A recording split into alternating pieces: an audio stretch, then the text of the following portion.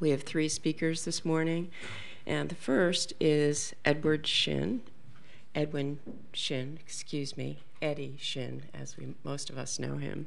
He is going to be talking about building to scale, which is, of course, of interest to all of us. So, Eddie?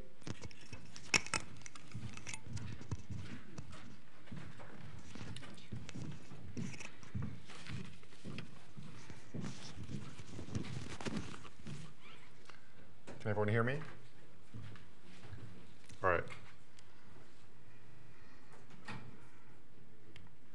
Well, so I got a little bit of an intro from Carol, but I guess I'll just do a little bit more. So I'm managing partner at MediaShelf. I'm actually ex-NSDL and ex-Fedora Commons, so actually an ex-colleague of Carol's. I'm also a Fedora and Hydra committer. So I share either praise or blame for the resource index messaging module, Fedora client, and most recently this Sword version 2 for Fedora to at least some degree. And I'm also the release manager for the upcoming Fedora 3.6, which I think Chris will be talking about at his plenary later this week. So I'm going to discuss some of the recent challenges we faced building some repository applications just in the last 8 months with content ranging from millions to hundreds of millions of objects. So I'll also talk about and describe some of the, very different strategies that we had to employ to sort of meet this high volume of read requests versus high volume of write requests, as well as some practical limitations that we ran into around preservation goals when you're faced with sort of such large volumes of data that are accompanied by high availability requirements.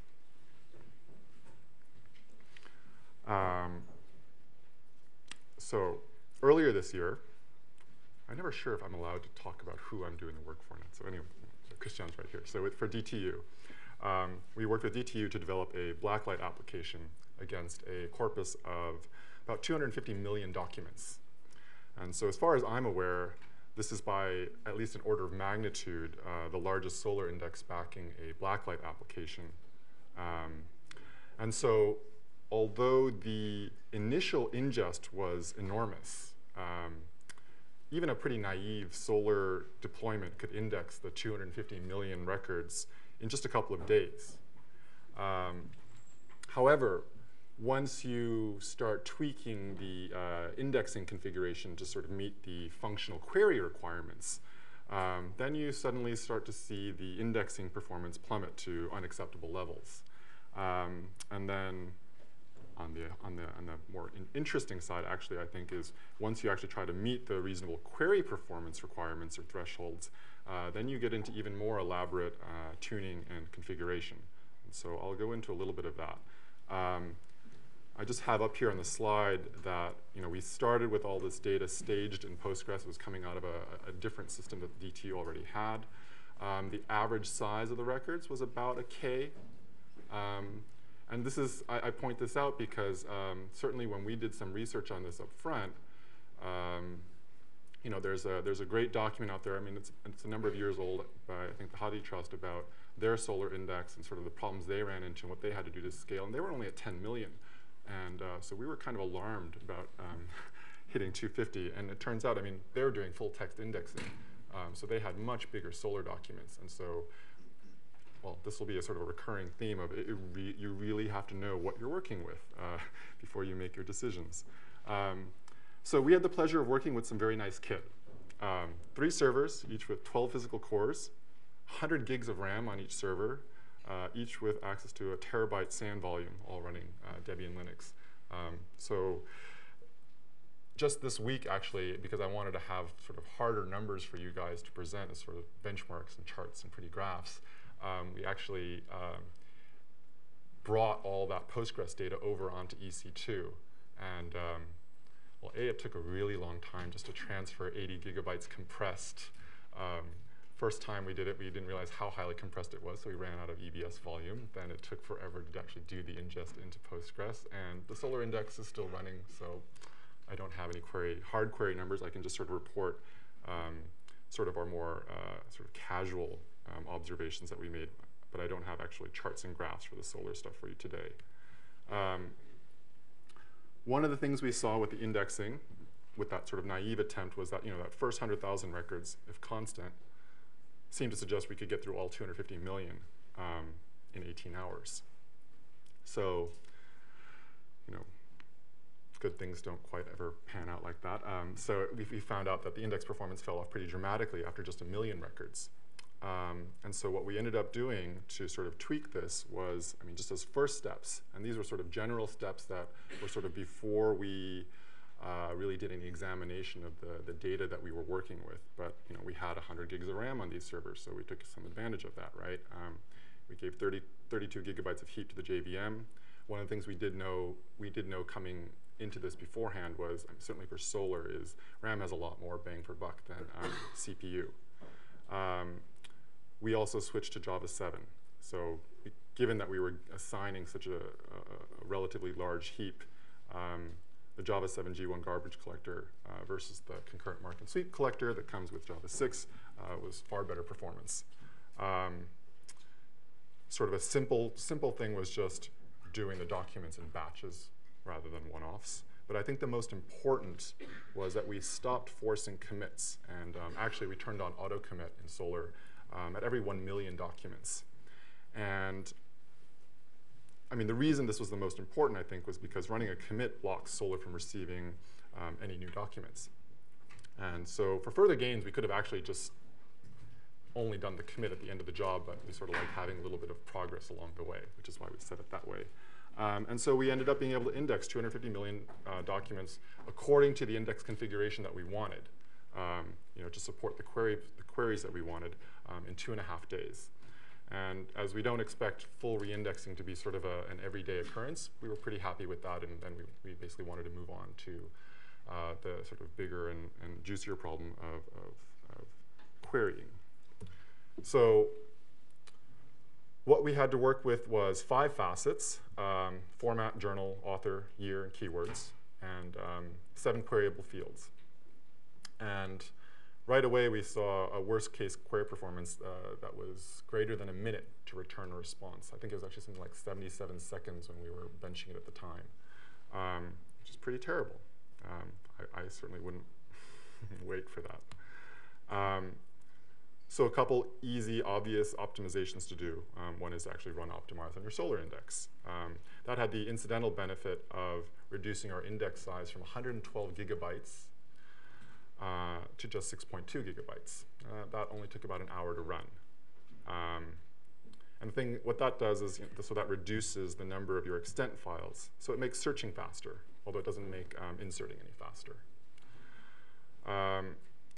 Then to warm up the Solar caches. So that ensures that the caches are actually populated when the first request arrives.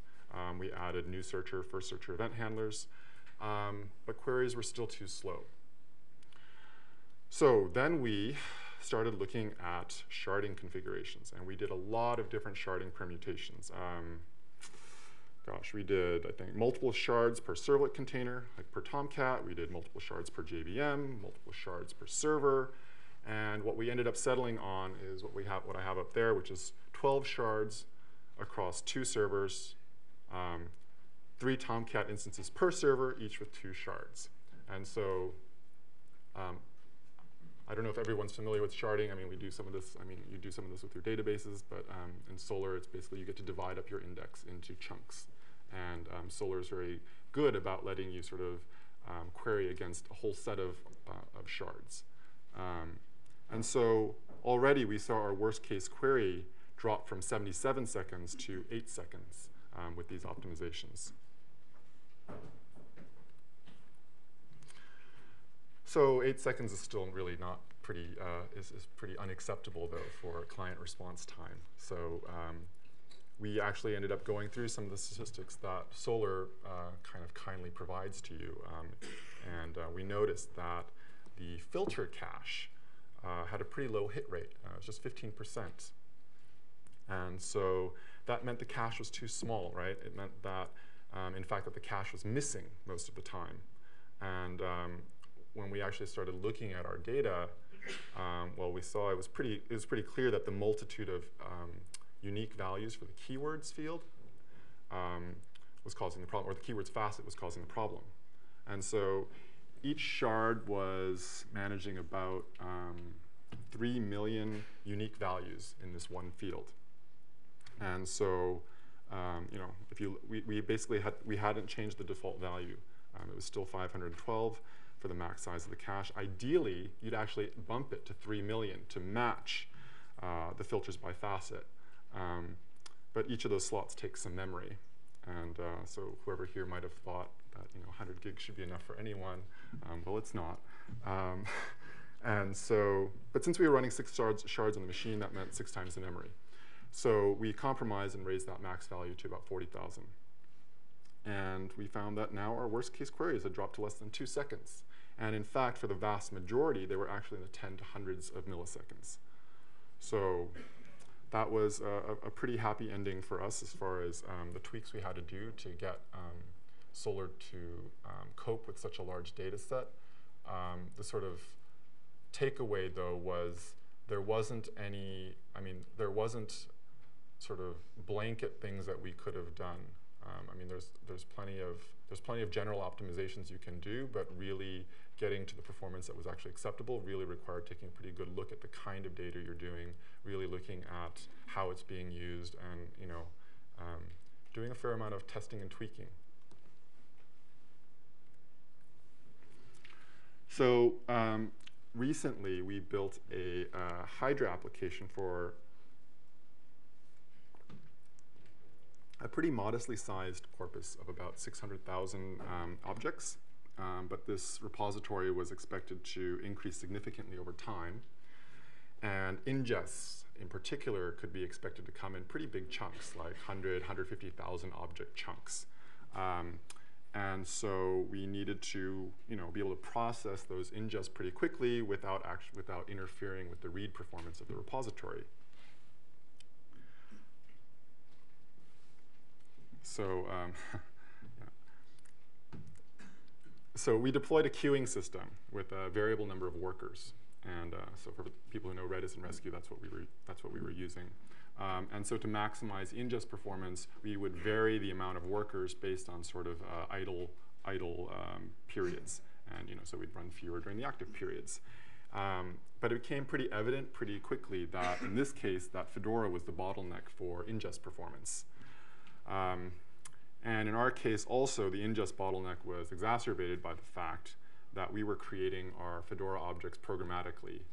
That is, you know, via a series of API requests, like, you know, ingest a blank object, add a data stream, add another data stream, you know, do an update, rather than building up a Foxmol document up front and then just doing a single ingest request. And although so the latter approach certainly would have given us performance gains, it would have done so at sort of the expense of code complexity, maintenance down the road, and sort of decreased flexibility in our application that ultimately, you know, we deemed was insufficient to warrant the trade-off.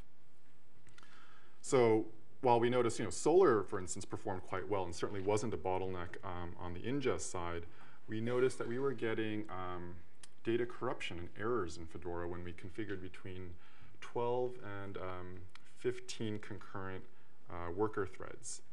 They would manifest as these sort of can't find the object exceptions, or and those might at the root be, we ended up poking around the file system, and we'd find these sort of truncated Foxmol files that were, you know, like one byte long. And what was pretty troublesome is that we could semi-regularly replicate this in staging when we were, you know, staging a big ingest, but we could never get a test case that would sort of actually manifest it, and I couldn't even get it. I couldn't even replicate it, you know, sort of doing a multi-thread JMeter load test either.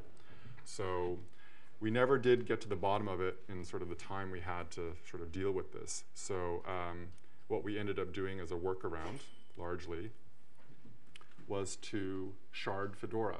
Sort of given our recent success with sharding Solar, or working with the sharded Solar for DTU, we thought about doing this for Fedora. Now, Fedora doesn't support sharding natively. So if you're going to do sharding without sort of hacking on Fedora, you do it outside of Fedora, sort of unbeknownst to Fedora. And so what we did was, so for those of you who are familiar with the HydraStack and with Active Fedora, which is a Ruby library there that sort of mediates access to Fedora, we basically implemented sharding at this library layer outside of Fedora. And it just uses a very simple hashing algorithm to sort of distribute objects across however many shards you decide to configure. And so in our case, we started with just 2 shards. And so we just told Active Fedora that we've got 2 Fedoras running, one running here, one running there. Each Fedora thinks of itself as the only Fedora in the world, doesn't know about the other. And we're using an algorithm that's pretty similar to what Fedora uses internally for how it distributes files across the file system. It's just doing an MD5 on the identifier. And in this case, we do a modulo depending on the number of shards you have. And so we get, at least on average, a pretty even distribution of objects across the Fedora repositories you have configured. So this allowed us to roughly double our ingest performance with negligible impact on reads. So I think this is an interesting strategy for us to sort of pursue in the Fedora community to see if it's something like this is something we should actually see about building into the core. I'd actually like to figure out what the original error was, but if wishes were, well, anyway. So I don't know how I am for time here. Okay, so this was a pretty big project that I was doing at the end of last year. It had the following requirements: a Fedora-based repository service to support 20 million digital objects with a read-only transaction volume averaging between 10 and 30 transactions per second, 24/7. The service had to be designed for high availability, disaster recovery.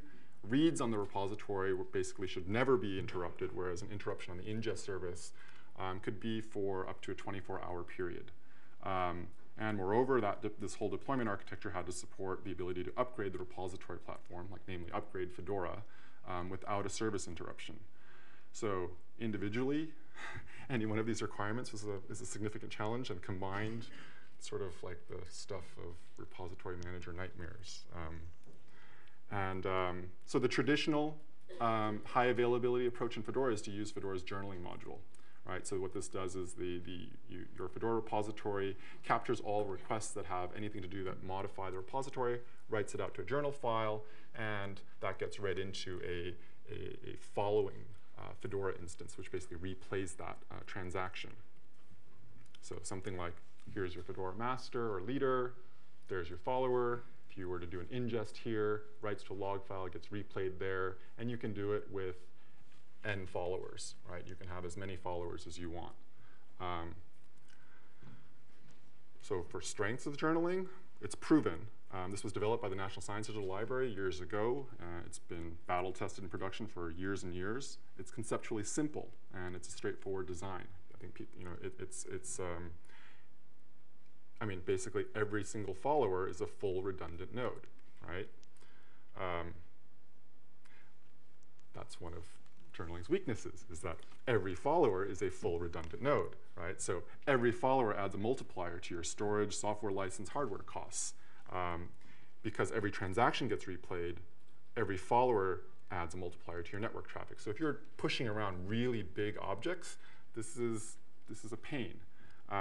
Similarly, if you've got an ingest operation, for example, that maybe triggers a computationally expensive operation, you're going to repeat that computationally expensive operation on all of your nodes.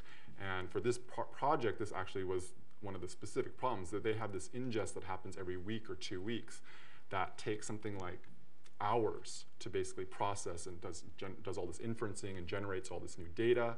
So you do that on the master, takes a couple hours, then you pipe that over here, and now your follower nodes, which are, in this case, would be what's servicing your read requests, are going to be at least hours behind the master. Maybe another fairly significant difference is, or issue is that journaling assumes that Fedora is sort of the center of your universe, that your repository application is, in fact, driven, all of its state is driven by Fedora. So all of the indexes should be derived from your repository. Now, if Fedora just happens to be a part of a larger application where another piece is maintaining state, now you have this problem of how do you ensure consistency?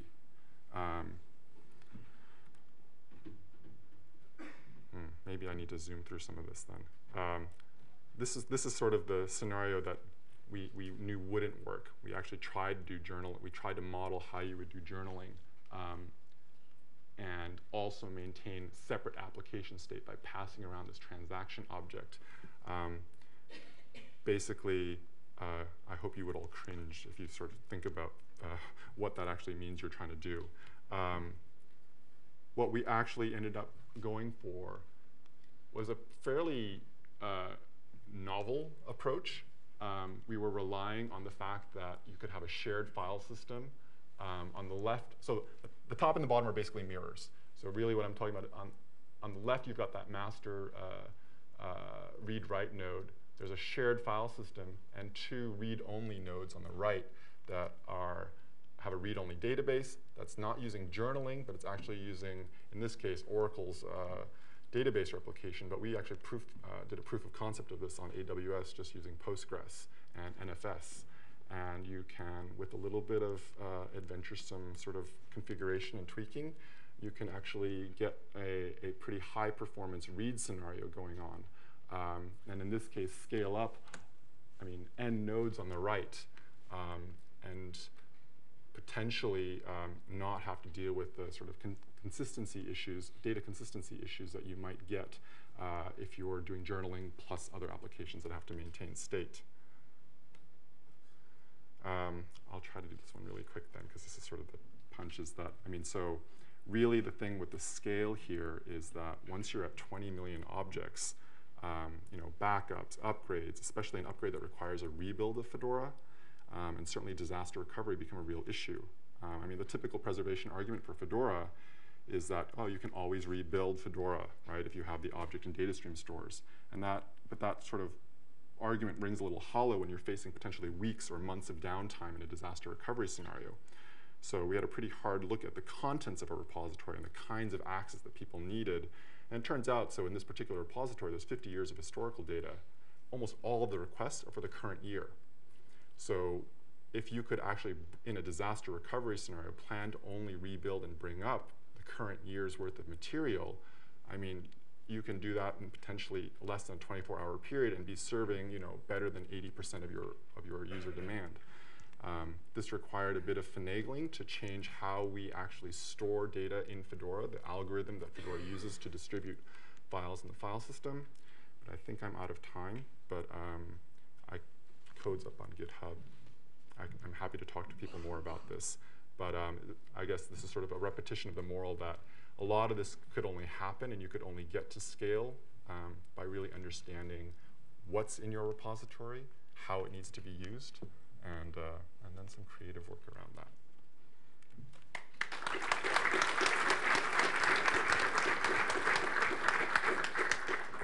We have a few minutes for questions. I suspect some of you may have a question or two for Eddie. I'll give you Hydra t-shirts later.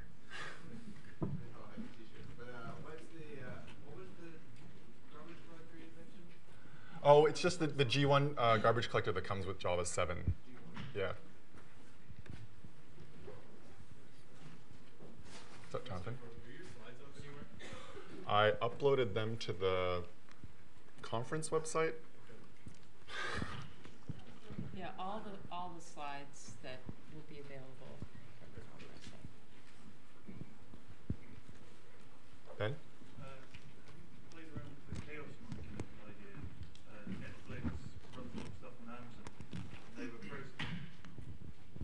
Netflix run a process called Chaos Monkey, which has privileges to all its servers, and it randomly turns ones off. It's to train the programming team to deal with high availability when things are just dying randomly, and it will kill random processes. Right. And that's a neat idea, I think. That's a great idea. Yeah. I haven't played with it, and I have yet to find a client who'd probably let me play with that. But yeah. Let's thank Eddie again. At the end of the session, we may have a few more minutes for some additional questions.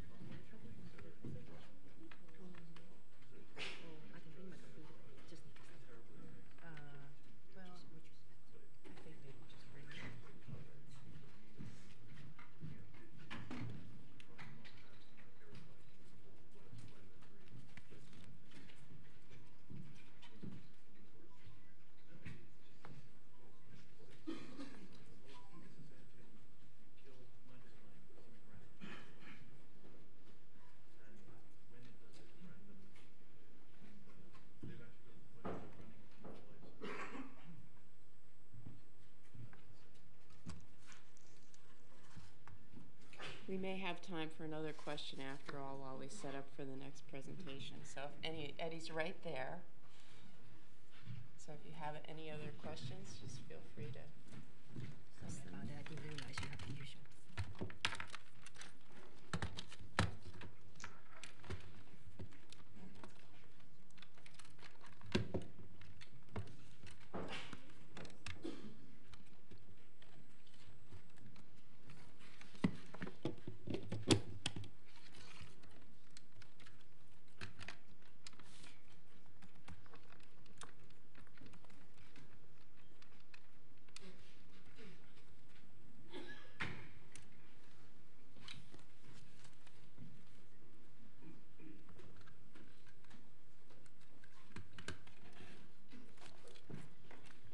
Sorry for the delay. I didn't realize you have to use your own computer.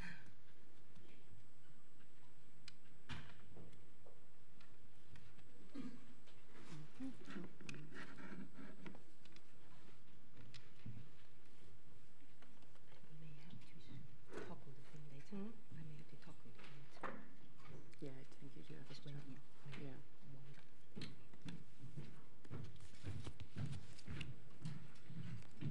You don't actually have to use your own computer. Oh.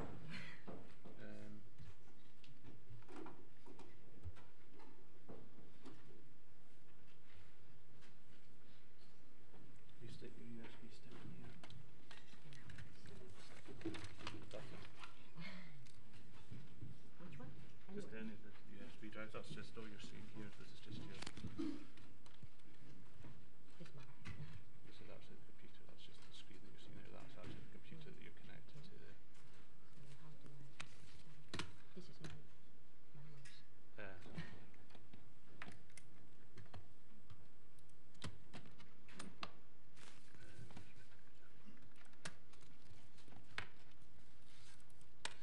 There's your file. Under Webtracks.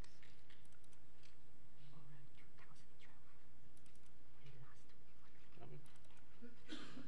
And last week. Our next speaker is Shirley in Crompton, and she's from STFC in the UK. She's going to be talking about inter-repository linking of research objects with Webtracks.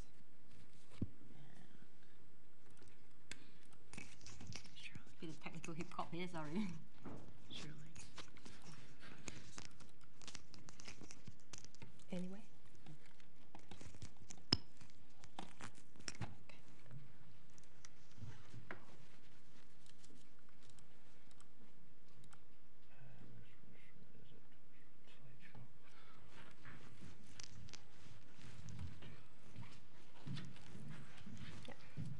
Okay, sorry, we're set. First of all, do I use this one? Sorry. Yeah, Page I down. think you can just advance there. Yeah. Yeah. Okay, that's it. Thank you. Sorry. First of all, I want to give some background information on Sorry, carry on. STFC and about the Webtracks project because this talk is about what we've done in Webtracks. STFC is a research funder. We fund scientists to come and use our large facilities. Like ISIS, my colleague has already covered it and told you that they produce a huge amount of data every year.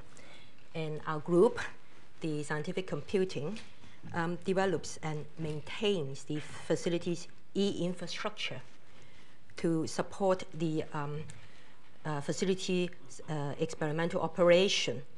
The infrastructure includes different systems like the facility ICAT data catalogs, which manage and facilitate access to the experimental data. And e-publications, which is an institutional archive which hold the research outputs of the STFC staff and also the research users. Our group also participates in research in data management and preservation, as well as infrastructure building. And here are some of the projects that we participate in. Now, Webtracks is a joint collaboration between Southampton University and our group. It is funded by the JISC Managing Research Data Program to develop an approach and mechanism to propagate structured citation links to restore context to dispersed online digital research objects. And the project built on prior work by Claudia and Sterling, which investigated the citation linking in the research sector. Now, this is the issue that we are tackling. Science on the web increasingly involves the use of diverse types of applications and data services. In a generic scientific process, this may involve using an electronic lab lookbook to document the experiment, and also running experiment in research facilities like ours. And in the process, the scientist may also use and create different types of research outputs, like raw data from the experiments, and analyzing the raw data to produce refined data, and finally producing a digital data model of the molecule or protein, and writing up the public results in peer-reviewed articles, etc. Now, as these research objects are dispersed in separate systems under different administration, this often leads to information silos. When this happens, we lose a coherent view of the research process, as the relations between these dispersed objects are buried in human-readable but not machine-readable contents. This impedes the tracking and accessing the research outputs. Linked data provides a mechanism for publishing and connecting structured information on the web. The linked data best practices recommend using RDF to describe resources and how they relate to each other, and using addressable HTTP URIs as resource names so that they can be accessed on the web. Now, using RDF, we can annotate the relationship between the research objects in our example scientific process and log the context in to create a linked data web. So far, so good. But the research objects may be created and deposited using different systems and at different stages of the research process. So we also need a mechanism to actually construct and propagate these links between the dispersed objects. Now, if we allow the repositories to communicate, we can progressively build up a linked web of research objects to support research. For instance, for the scientists who are mostly content users, this will help improve access and facilitate discovery and subsequent reuse of related objects, and allow them to track dispersed research outputs that they themselves produced to prevent misplacements and obsolescence. For the assessors or the reviewers, citation links capture the provenance lineage and facilitate validation of the claims in the published work. Now, for the content providers, it will help increase exposure of the holdings via link-in from external contents, and conversely, could help augment their own contents while linked to related objects outside their repository. Now, there are existing citation protocols that support the intelligent pushing of links between repositories, targeting specific application environments. For example, trackback is used in the blogosphere to track dispersed conversations. Semantic pingback uses RDF to describe citation like Webtracks, but it adopts the RPC protocol rather than the HTTP protocol as championed by linked data. And then there are Claudia and Sterling, which provide underpinning to the Webtracks development. And in particular, these works highlighted the requirement for a lightweight peer-to-peer protocol that does not rely on a central service, as independent repositories in the research sector prefer not to rely on third-party services because their resources are usually limited. Now, in Webtracks, we took a two-pronged approach to address the issue.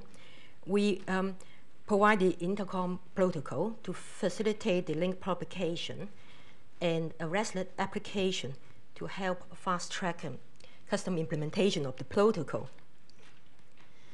Intercom is a general-purpose HTTP-based protocol which makes use of the emergent link data environment of using HTTP URIs as resource name. For example, we use permalink, we can use permalink or DOI, and use RDF to describe the resource, provide metadata, and also describe the relationship between the two resources.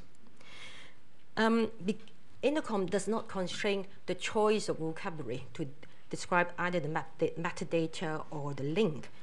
So with a judicial choice of vocabulary and term, it is possible to represent a backward and forward link as illustrated in the slide.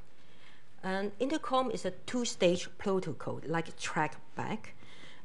First of all, it involves the harvesting of the target resources metadata and discover among the metadata the intercom ping endpoint, which is then used in the second stage for posting the RDF link request. The Webtracks Java application is an open source release built on the RESTlet framework. It can be extended using the rich features provided by the framework to integrate appropriately with the underlying host application to build on support for intercom. To build a custom implementation, the implementers needs to implement 3 main classes. This is the middle tier in the diagram. First of all, the data facade class, which support the application interactions with the backend persistent storage layer. And the intercom application class, which provide common services that make up the operational features of the application.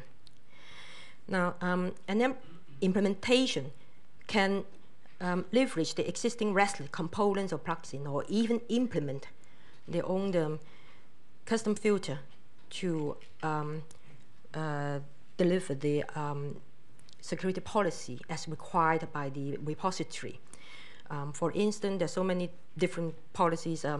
In stalling, they use whitelist to prevent spammings. And in the semantic pingback, they retrieve and inspect the source, the requested link source, to actually verify whether it's a genuine request. And in the what is that one? And in Salmon, they use signed security. They sign the request with a security token to make sure it cannot be forged. Lastly, what you have to implement is the resource class to wrap the digital research objects that you want to expose to link requests as a RESTlet resource. Webtracks uses a resource-oriented approach that exposes digital objects as addressable resources, instead of using a single receiver endpoint to process all the link requests for the whole repository.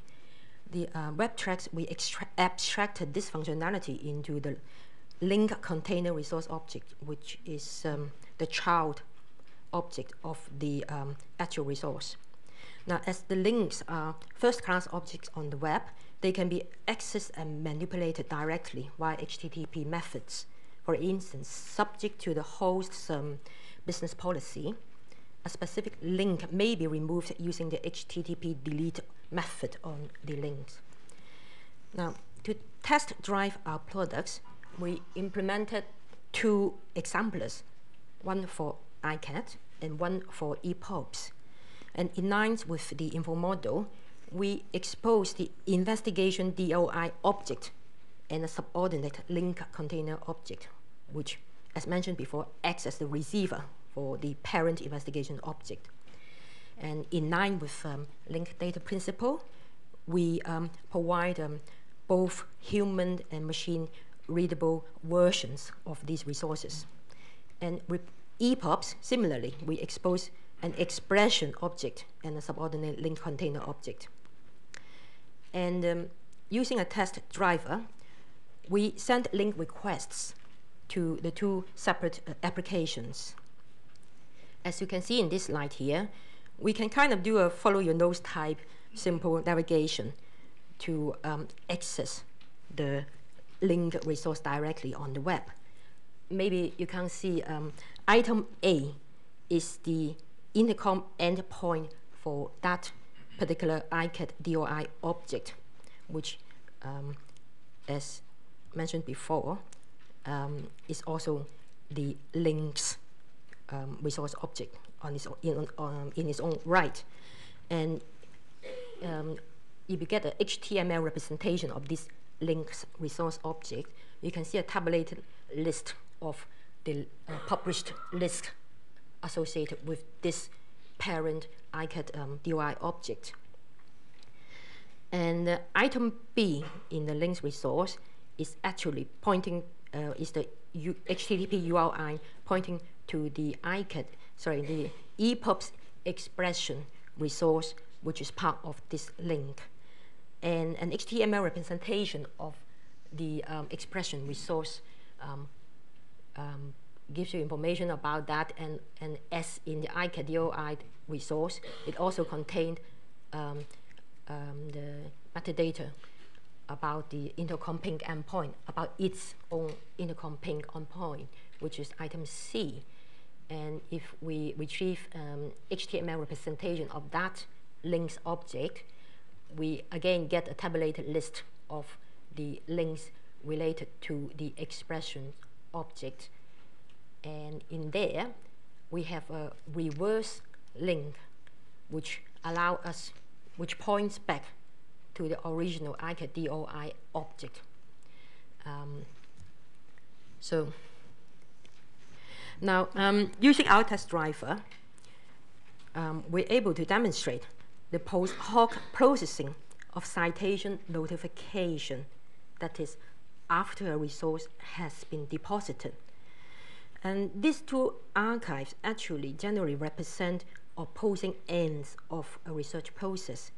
The initial experiment generating raw data to the final write-up of the analysis and publications. But in between, there are various outputs that need to be tracked in order to capture a comprehensive view of a piece of research. So the SRF project is investigating this particular issue.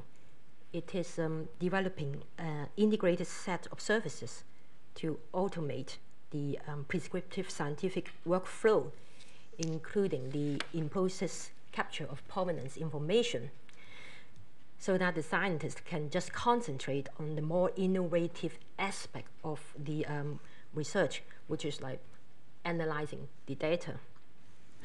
And in the SRF use case, Webtracks will be triggered during the research workflow to establish citation link in context. And in this particular example, Webtracks is used to create citation links between the derived data produced from analyzing the raw data. And this particular uses the in-process capture of citation contrast with the previous example of creating citation link as and when required. Now, to summarize, Webtracks provides a simple but versatile mechanism to propagate citation links and track dispersed research outputs between a loosely coupled federation of research archives. These semantically annotated links form a graph of citation and provenance, which can be analyzed and traversed. There's potential to aggregate diverse research objects according to specific query parameters in order to produce research containers to support a variety of applications. For example, packaging the different types of research outputs to facilitate exchange and reuse, or as evidential basis. As evidential basis to support assertions made in academic publications, for example, to facilitate journal review, etc. Thank you. And if you want to learn more, there's some links on there. And if you have any questions. Any questions for Shirley?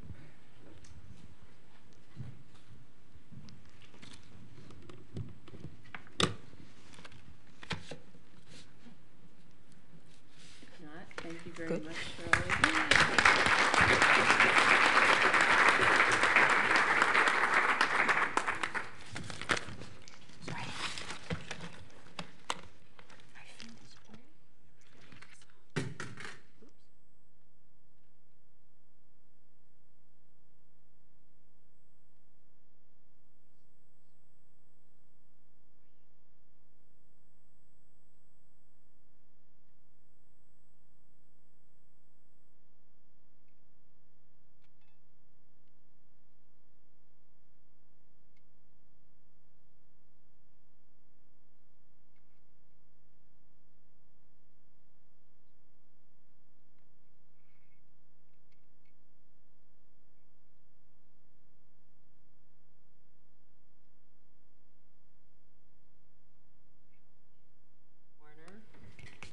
Former colleague at Information Science at Cornell University.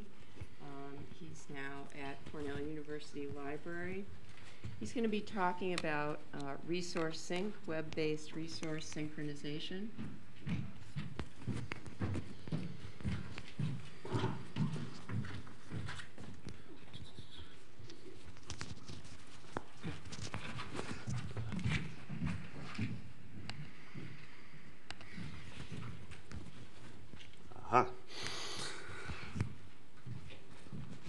That looks promising. So in contrast to the previous talks where the presenters talked about some really hard work they've done, I'm going to spend some time talking about a lot of talking that we've done and the hope of producing something that will be useful. So I'm going to talk about a project called ResourceSync, the aim of which is to produce a protocol, a specification for synchronizing web resources. Sounds almost trivial, doesn't it? While I am talking, this is the work of a large number of people. There's a core team that put in an application to the Sloan Foundation to get funding for this, which includes many people who've been involved with OAI work before, from Los Alamos National Laboratory, Old Dominion, Cornell, and also folks from NISO. We've had a bunch of meetings so far. There was a call for participation at the CNI meeting, and we have recruited a bunch of additional team members, including folks from the UK, Richard Jones, Stuart Lewis, Graham Klein, funded through JISC, and a number of other participants from other organizations who've been involved in meetings since then. So I'd like to acknowledge funding from the Sloan Foundation and from JISC, and I'd like to acknowledge stolen slides from Stuart Lewis and Herbert. But now it's all my fault. So, synchronize what? Even web resources perhaps deserves a little explanation here. Pretty much all of us involved in this like to work in the open world. We like to use the web because we're about sharing things openly, but on the other hand, while we talk about web resources, we don't limit ourselves to web resources that are openly available. They might be closed ones with all the usual mechanisms for authentication, authorization that happen on the web. One of the beauties of the web stack, of course, is you can focus on one place of this and allow other parts of the stack to do other bits. Web resources, things with a URI that can be dereferenced and are cacheable. Hidden in that is something about support for different representations, content negotiation. We have, after some discussion, thought that we would not try to create something which supports multiple representations hidden behind a single URI, but everything will work fine provided your content negotiated resources have specific URIs and are therefore identifiable in that way. We chose the web as the place to work because we wanted to be producing something that's independent of the underlying technologies. One of the things we're trying to get away from is specific solutions to synchronization based on my Unix file system, my Fedora repository, or something like that. We hope to produce something which scales from something very small, which can be done at low barrier. I have a small website. I want somebody able to copy that, perhaps for a preservation use case, perhaps to replicate it. I have a very small repository. I just unpacked my shrink-wrapped e-prints and put a few things in there. I don't want to have to hire a developer to be able to allow people to copy this content and reuse it. Also, up to something which is very large, either in the terms of the number of resources or the sizes of those resources. So, you know, we've had Eddie talking about 20 million items in a Fedora repository. Maybe someone else has 100 items, but they happen to be large data sets. And then there's the spectrum of change. A lot of what we do within this forum is talk about institutional repositories, where perhaps people submit a paper, you know, they put out 4 a year and they're considered pretty good. So the repository at an institution might have a few new things every day. Or we might have a linked data set where we're changing every second or so. And perhaps there's a spectrum of use cases where it's okay to synchronize every month to get the latest copy. Or we want to build something on this derived data set that's pretty fresh. We want it, you know, within a few seconds. So there's a latency spectrum here. And although our sort of application area is research communication and cultural heritage organizations, we're trying to produce something that's general, that works well with the web that's out there, not something that's in a closed little box. So the real answer to why are we doing this is because all the people involved with this have had needs to synchronize data between systems and have basically had to roll their own each time. Los Alamos has experience with the Memento aggregator for the International Preservation Consortium. Europeana, for example, does OAI metadata harvesting, but anticipates needing to harvest full content. At Archive, we have a mirroring application done homebrew, and we like to share data, for which we currently put things out on S3. There are people trying to build on top of linked data now, which often requires a copy of that linked data locally to meet the sort of service requirements for speed and what have you to build services. So a number of us have experience with OAI PMH, which is pretty widely used, but doesn't quite fit the bill. First off, it was scoped for XML metadata only. And second, it was done in 1999. No one had even talked about REST in 1999. You know, the web has moved on a little bit, and we felt the need to update it. And we really hope to produce something which will work for data, metadata, and linked data, all, of course, which exist on the web. So thanks to Stuart for some really wonderful pictures. We've sort of spent a bunch of time enumerating some use cases, which I'll just skim through rather casually here. Here are pretty basic things, you know. One thing copied to another thing. Master copied many places, someone aggregating. What if I want to get part of a repository, a selective synchronization? Then we get a bit more sort of interesting pictorially. XML metadata harvesting, that's the OAI use case. Large data files begs the question, how do I do an efficient update? Is there a mechanism for diff, for example? Protected resources, how do you handle something that's hidden behind an authentication barrier and allow a client to understand that in a meaningful way? What if I don't actually need to synchronize the resources? I just want to collect statistics about what the resources are. So we had a lot of discussions, and those use cases are things that we considered basically in scope. We have another set of use cases which we thought are out of scope, and I'll just go through some things which we aren't aiming to cover in the first iteration. First, bidirectional synchronization, things changing at two places, trying to sync that up.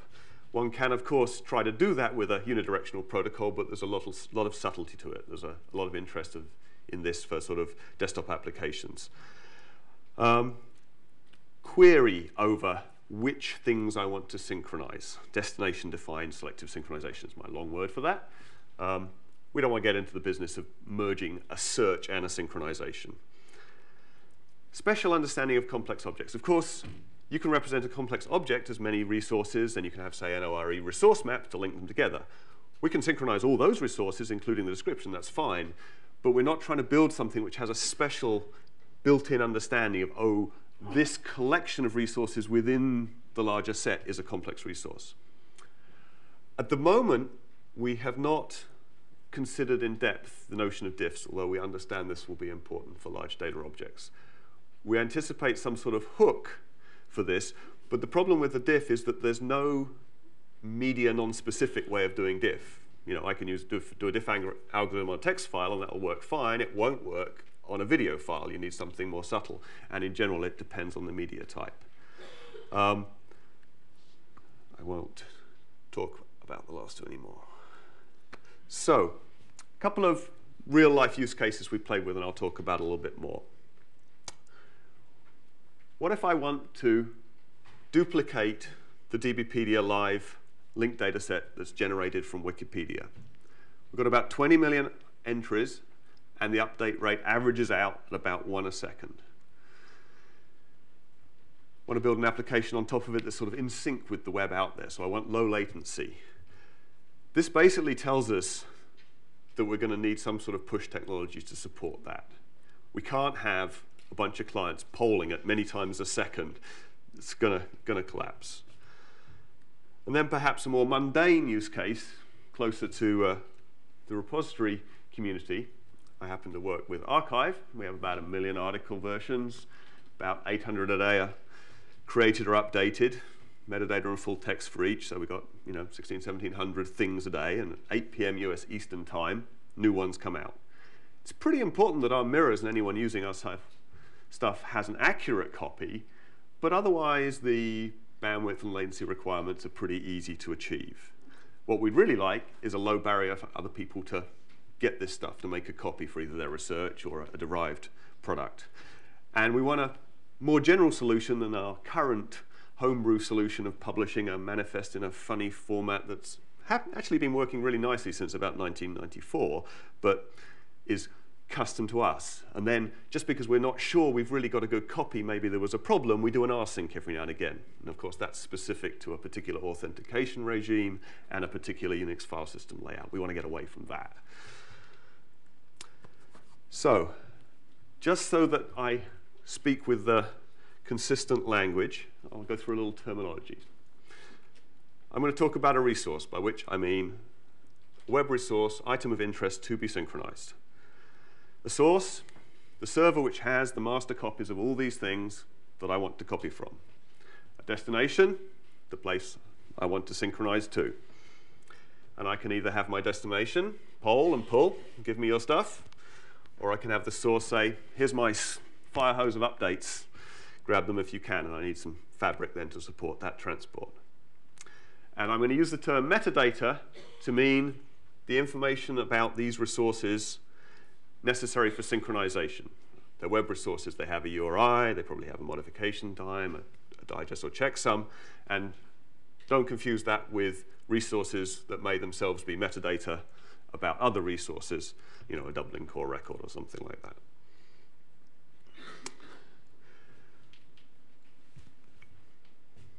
In terms of understanding the problem, I think this is the most important slide here. We believe there are 3 basic needs to be met to deal with the synchronization problem. The first, baseline synchronization. A destination has to be able to get its first copy of the data from a source.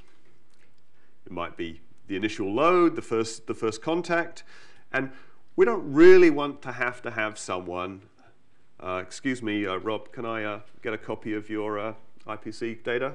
We'd like some sort of discovery mechanism so that if the stuff is openly available, we don't have to have any out-of-bound email or phone or whatever. So then I've got my initial copy, and on some schedule, I'd like to get updates in that, incremental synchronization. Obviously, different requirements for latency, and the minimal set of operations here, I need to be able to get new things, update things I already have a copy of that have changed, or delete things that have vanished. Those who happen to be intimately familiar with OAI PMH will notice a little issue with delete and the history of sets there. And then finally, how do I know that the copy I have now is in sync with the source? Audit. Again, if the source is changing rapidly, audit will only be so accurate. You know, if the source changes every second and the process of checking takes 20 seconds, then perhaps there's some allowable error which I can understand if I have the right method. And we'd really like this to be more efficient than doing a head request on every one of the resources, which would be sort of the pure web way of doing this with no additional support. So, two approaches to baseline synchronization. I either get an inventory of all the objects and then do a get on each one, or perhaps I can optimize this by getting a dump of all the resources and metadata in one lump. I obviously reduce the number of round trips there, particularly useful if the objects are small. Audit. So of course, at any point, if I want to know I have an up-to-date copy, I could just do the whole copy again, right? And then I would have assured that I hadn't missed any updates, but perhaps that's not particularly efficient. We imagine the archive case, you just copied 1,000,000 articles instead of the 800 that were updated. So perhaps what I can do, and here we learn from age-old but very useful technologies like rsync, I get an inventory from the source and I compare it with my local copy. And you know, there are questions about how much metadata about all these objects. A timestamp, a digest, size, for example. One could extend the list. There's obviously a choice here between the effort it takes to support this and the accuracy I can have in assuring that I have an up-to-date copy. And once again, I already mentioned the notion that there's a latency issue. If the updates are very frequent, we might be saying, yes, we did the audit, it's up to date within X seconds or something like that. And then the middle one, incremental synchronization. You can sort of break this down and think about it in a number of ways, but we've been thinking about it in this way. Obviously, you can do incremental synchronization based on your audit. You can do an audit, find out what's not in sync, and then copy the things that are in sync. But perhaps we can optimize that. Perhaps we can exchange, instead of a complete inventory, we can exchange a change set listing only the updates. And then, obviously, when we know what's changed, we've got to somehow synchronize the content. We could do that either by going back to a set of GET requests on the things that have changed, or at least the things that have been created and updated. Perhaps we don't need to do that on deleted ones. Or we could optimize this by providing a dump for the change set. So we've got one file for the whole set of things that have changed, along with all the information that says which resources they are. And one further wrinkle, which I'm not going to talk about more, is the notion of change memory. If I want to be able to provide a destination with not only the current state, but perhaps the ability to find out all intermediate steps, I might need to provide some sort of memory of when these changes happen, because perhaps one resource has gone through 3 versions or something like that. So we've come up with this template to try and think about how technologies fit into this picture. So we sort of divided the vertical bars. We've got baseline, incremental synchronization, audit, and the incremental has some subtleties around pull, push, and how much memory there is. And then there's the exchange of just the metadata about resources and the resources themselves. So then we spent a bunch of time looking at little ovals, evaluating technologies and trying to think what might work for us. And, you know, approaches, push and pull up there, basically concluded that for simplicity, we would like there to be a pull way to do this, but some applications will require a push to get the latency they need. Up in the top left, there's some sort of technologies for reference, but not serious contenders. And then there's a lot of things we thought about for parts of this, really with the hope of inventing as little new as possible. And we ended up settling on perhaps the simplest of them all, which is how can we leverage sitemaps? You know, a way to tell Google what on your website they should harvest. Well, that's an inventory. So what we've come up with is a framework that starts out based on a sitemap. It's very modular in the sense that you can deploy different components of it, and there are no dependencies on doing the whole sequence. So you could do just the baseline sync. You could, in fact, do just the notification if you wanted.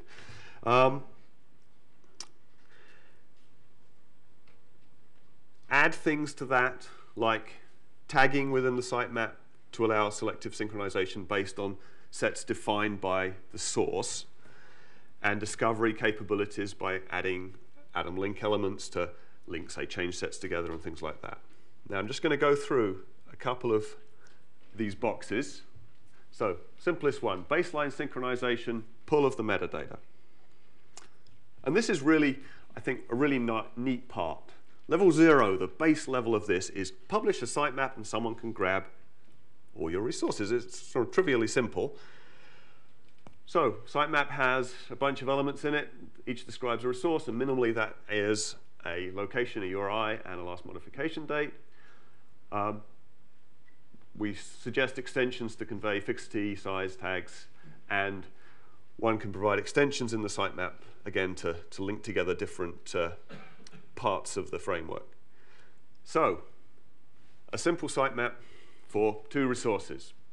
It really is extraordinarily simple. I've given 2 URIs, each with the last modification time. If I wanted to synchronize with this rather boring website, I might grab this every now and again and get things if they've changed or something's been added or deleted.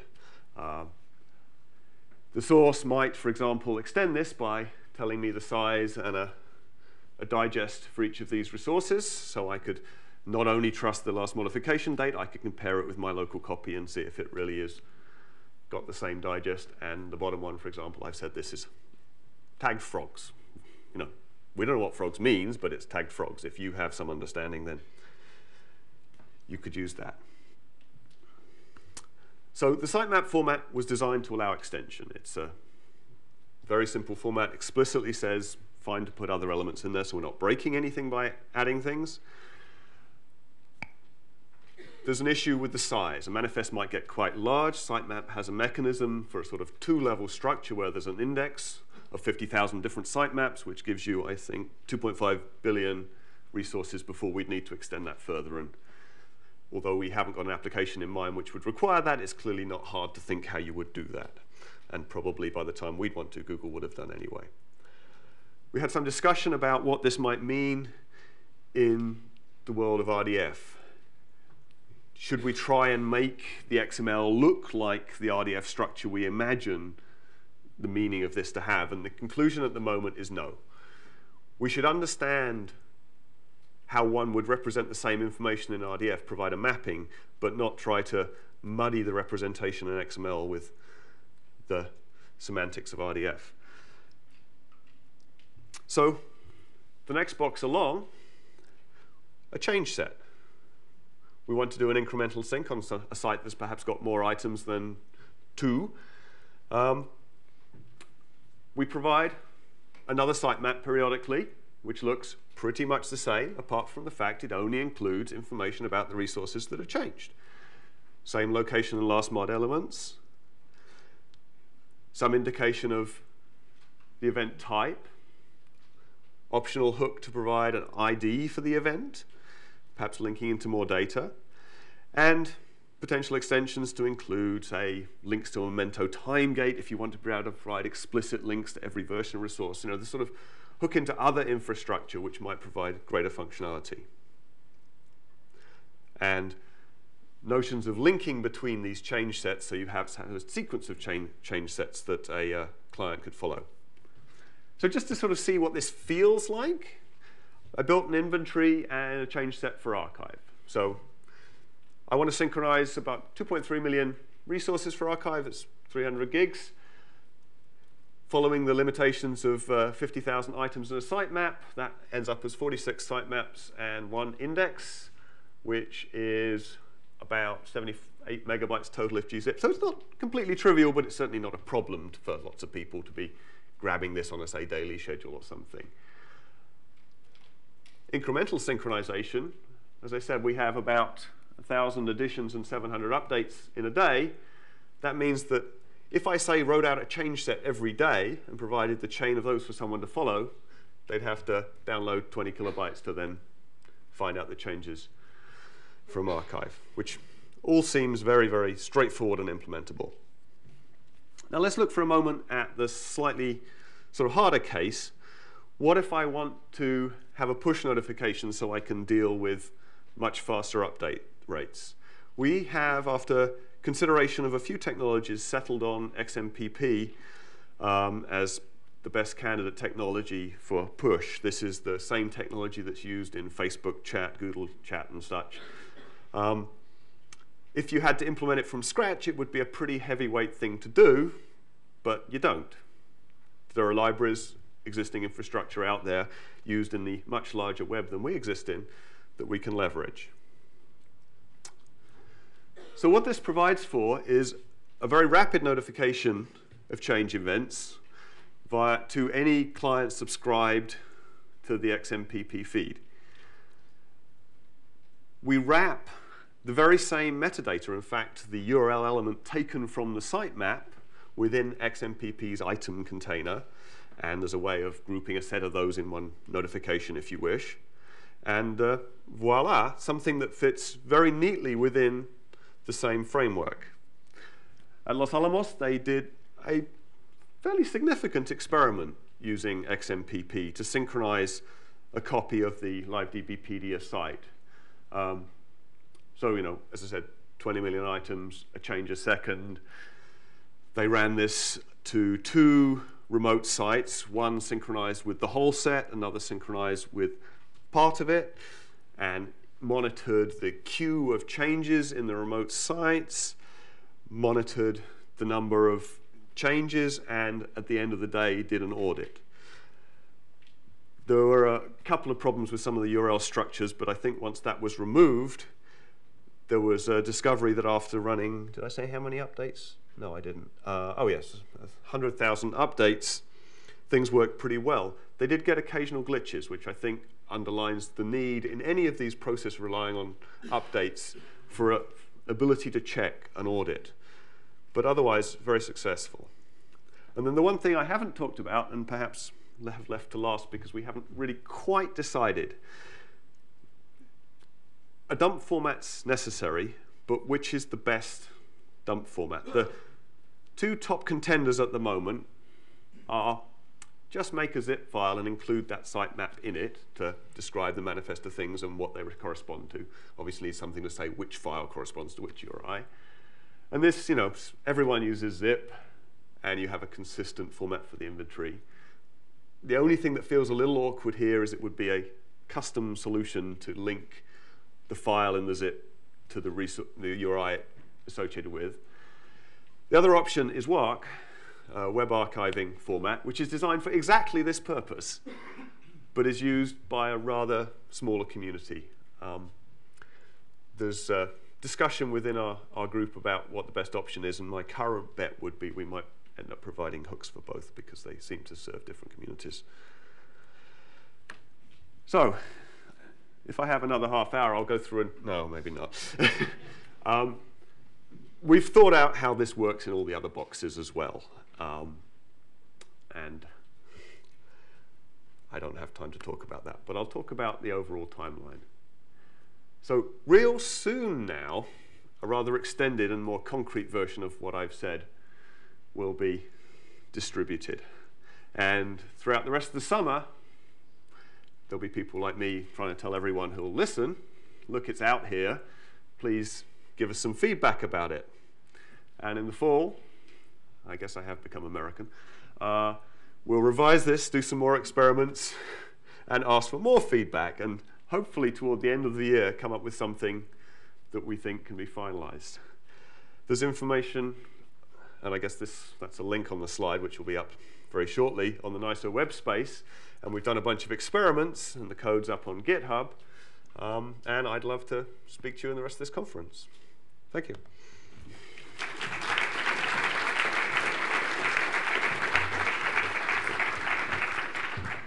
Do we have any questions for Simeon? I must have offended somebody.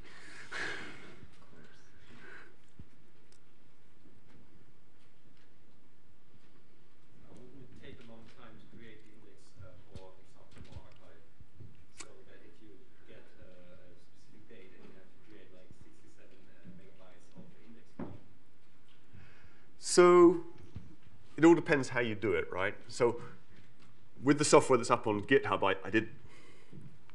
I built a client that looks very much like rsync, but does it for this. So I can run that against a copy of archive that's sitting on my local machine, and it runs through all those files, calculates checksums completely fresh each time, and takes an hour or so to run for all the items to make that full inventory. But if I were deploying this on archive for real, I'm not going to be as dumb as that. I'm going to look internally at what's changed or something. So I did it the dumb way because I wanted to check that the dumb way would work. But it seems pretty straightforward to make that much more efficient.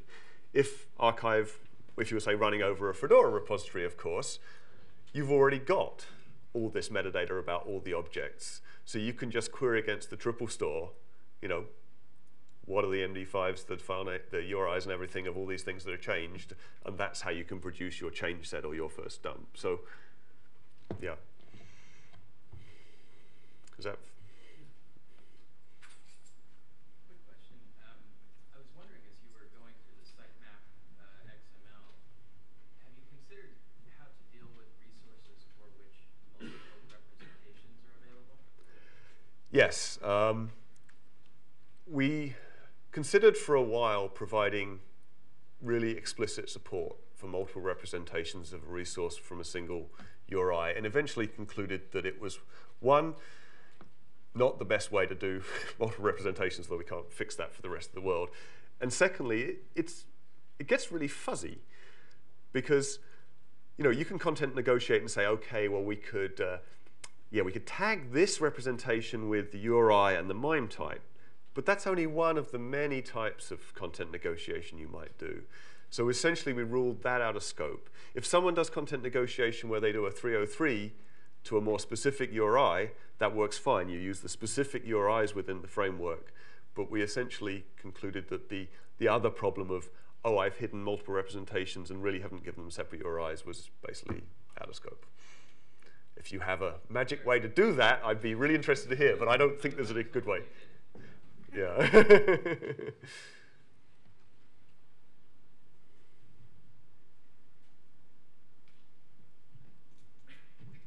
else? Can I just make a comment, I guess? So I might have a vested interest in this, because I'm involved in the project. We're going to be soon publishing the use cases in a more kind of public-friendly way that we are wiki. So if I could just kind of encourage people to go and have a look at the view that's available, I think it will probably be on GitHub. Any feedback that you have on the use cases we've developed and the solutions we've developed will probably be really useful. I second that.